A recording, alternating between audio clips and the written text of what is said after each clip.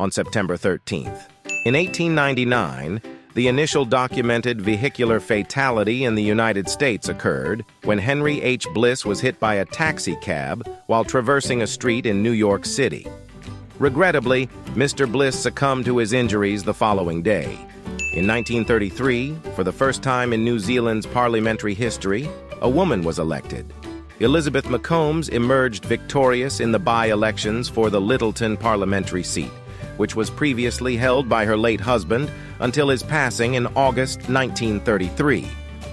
It is noteworthy that New Zealand had granted women the right to vote in 1893.